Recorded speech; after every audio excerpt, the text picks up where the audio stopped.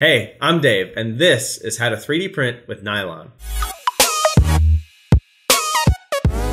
I absolutely love printing with nylon. All the other materials, PLA, ABS, PETG, they're all great, but there's no material I love printing with more than nylon.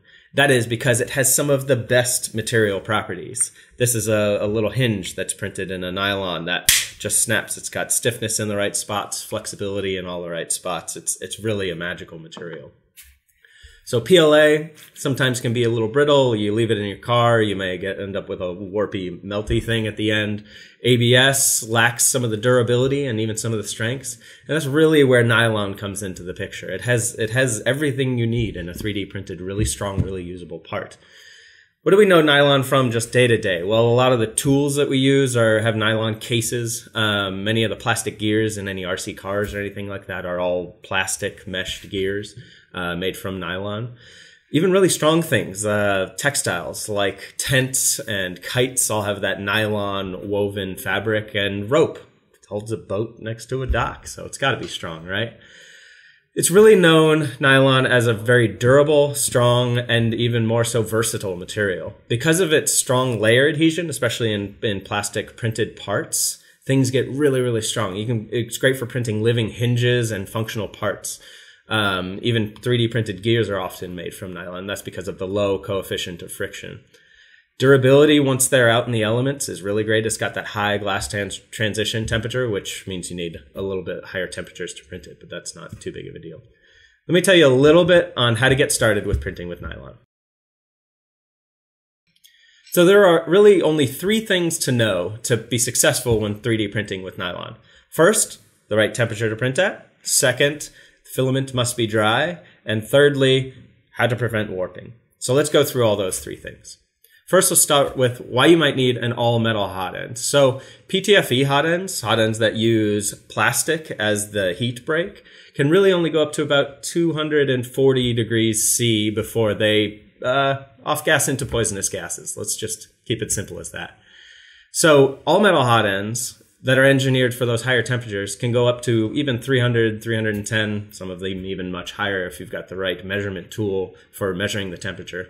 And nylon prints at about 260 to 280 degrees. And that's right in the wheelhouse where all metal hot ends are really awesome. The most important thing to succeed when printing with nylon is to know that it needs to be dry. Why does it need to be dry? Well, nylon on its own is very hygroscopic. That means as it's sitting here, it's actually collecting moisture from the air. Some nylons, up to 10% of their weight, can actually be in water that's trapped between the molecules of the nylon. So how do you know if your nylon is wet? While you print with it, you'll actually see the explosions, the little steams coming off of that water boiling out at that high temperatures.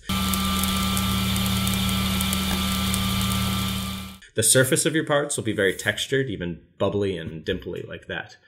When it is dry, it prints buttery smooth and has a really glossy finish. Really great finish when it's dried.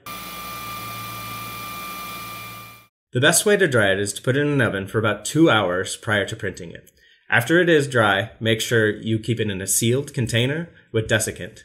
If you're starting with really wet material, something where you don't know where it's been, or maybe it's been out for a long time, you may have to use the oven for a little bit longer of a time. Next, you need to know that nylon can warp. To mitigate any of this warping, we use an 80 degree C bed and a PVA glue stick. A very thin layer of that glue stick works really well. In between prints, you can actually use a wet paper towel to redistribute that glue stick evenly amongst the bed. If you don't have a heated bed, Garolite actually is a really great option. Use the same glue stick and the same methods. Do not be afraid to print with nylon. It really is one of the most awesome materials and some of the strongest parts that I've ever used, and I love printing with nylon. It's so awesome. If you're looking for something even stronger, check out Nylon X. It's got chopped fiber in with the nylon, really increases the strength. And I have a detailed article that I'll link in the description below that goes through all of these things and even more. To get started printing with nylon, go to MatterHackers.com. Thank you for watching. If you liked that, subscribe to our channel to keep up to date with all the latest videos. And don't forget, go to MatterHackers.com to shop for everything 3D printing.